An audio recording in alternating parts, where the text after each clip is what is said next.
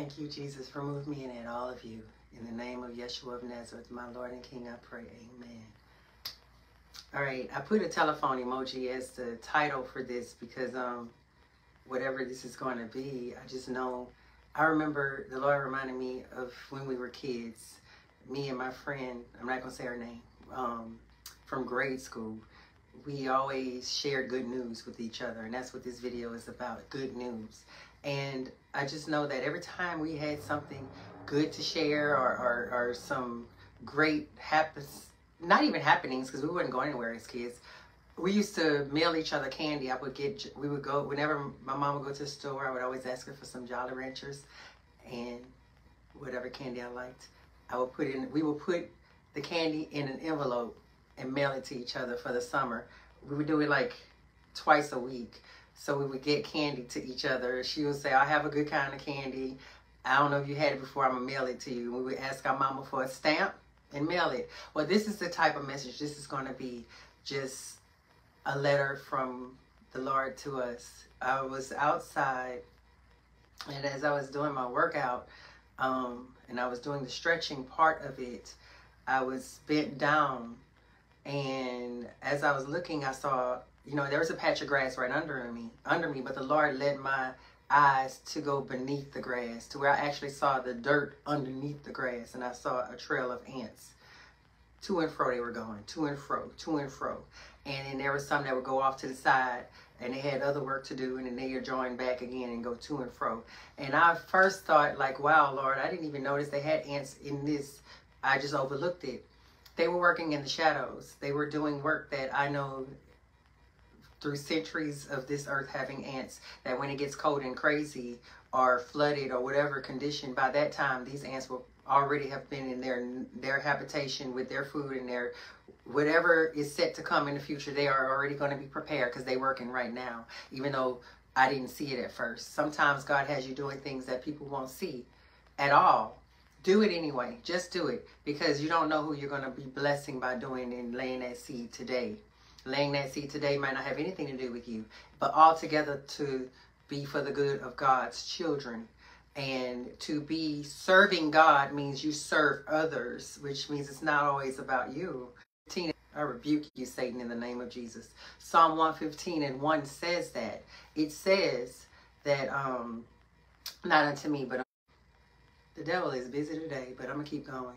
So when he says when we say not unto me and not, but unto you be the glory, it is telling you that what we do is not for us, it's for God. You do it to God. You're doing it for God. When you're feeding the homeless, when you're counseling somebody, when you're nourishing and nurturing somebody, you're doing it for God and not for them. The second thing I noticed is, because he will bless you for this. Even though you're working in the background in the dark, God will shine the light at the proper time.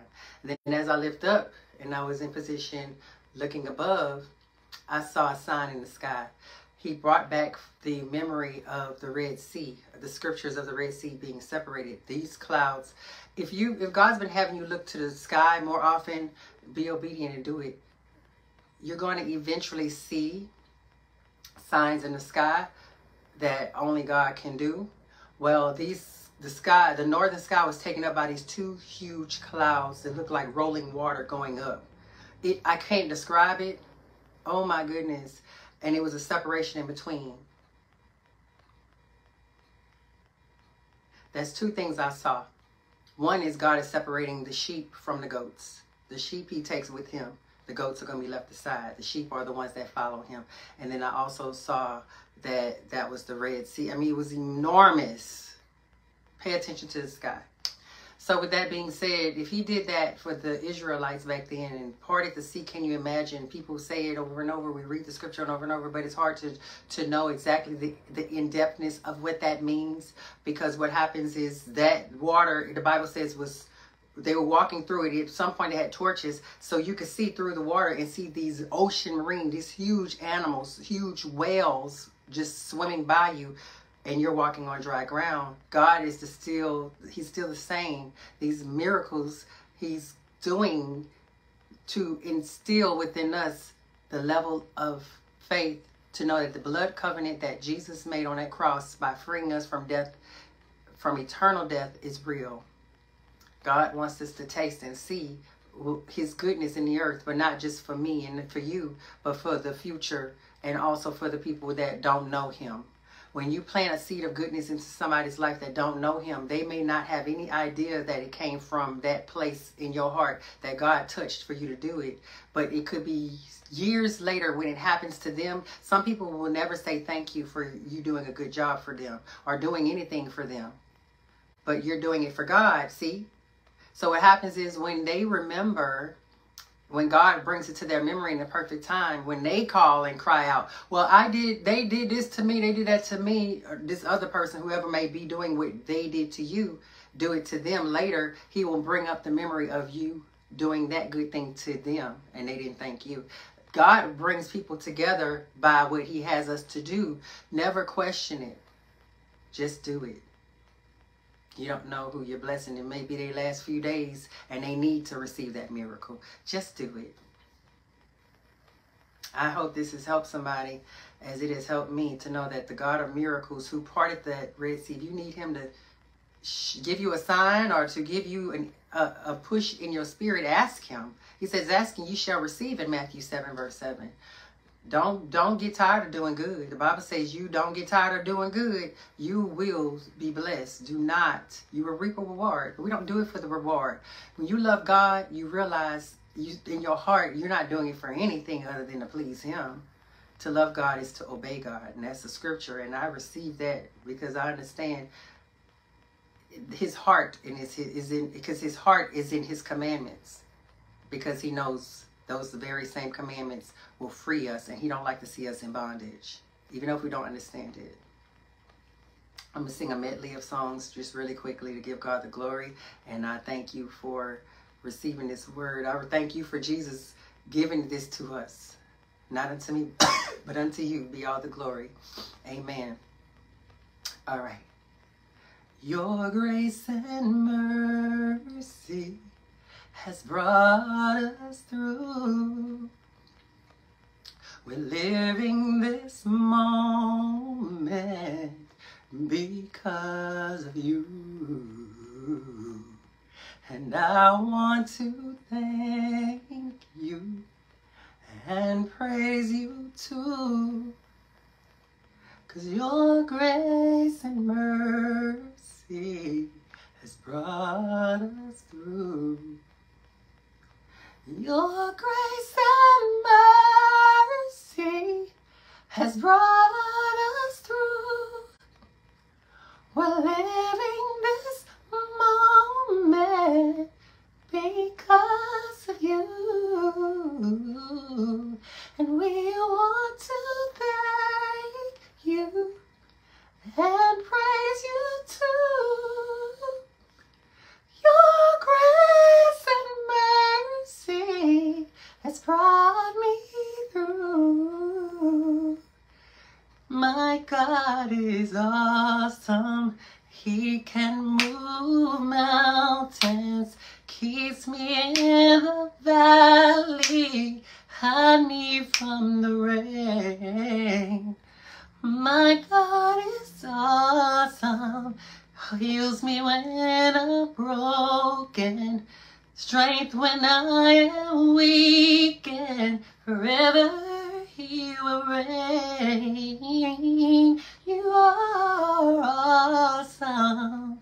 You are awesome. You are awesome. Worthy is your name. You are awesome. You are awesome. Hallelujah. Awesome. Hide me in your reign. Hold me, Jesus.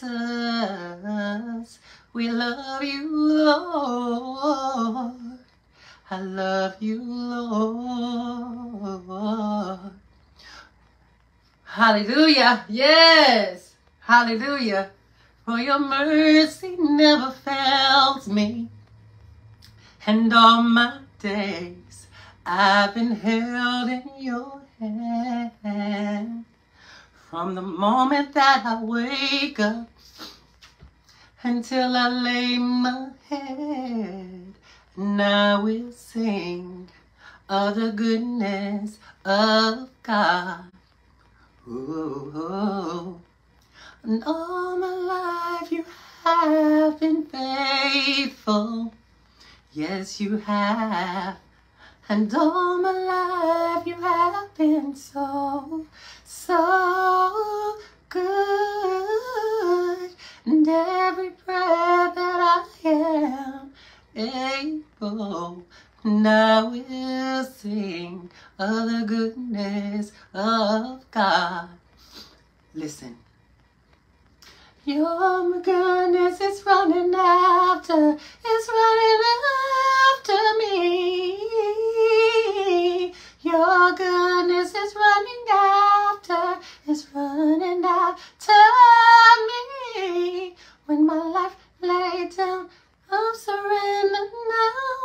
I'll give you everything, Lord, save me. Your goodness is running